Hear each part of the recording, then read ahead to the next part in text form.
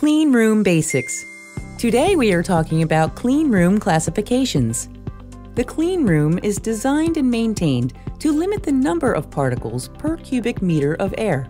If your product could be harmed by contaminants, you will likely need a clean room. But not all clean rooms are created equally. The level of clean room you require will depend on your industry and how you plan to use your clean room.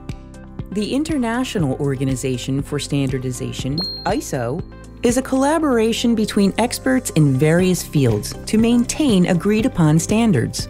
The ISO standards for clean rooms fall under ISO 14644-1, which ranks clean rooms according to the number of particles per cubic meter by micrometer size. The ranking system ranges from ISO 9, the dirtiest, to ISO 1, the cleanest.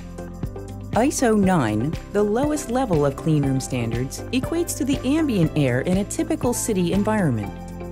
ISO 1 cleanrooms are rare and follow the strictest guidelines.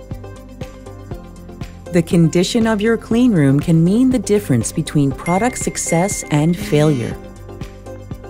There are three main factors to consider for cleanrooms of any classification: surfaces, airflow, and employee access.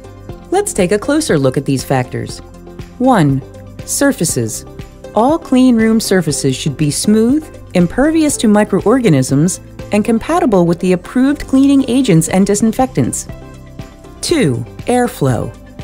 A heating, ventilation, and air conditioning HVAC system should regulate temperature and humidity in the clean room.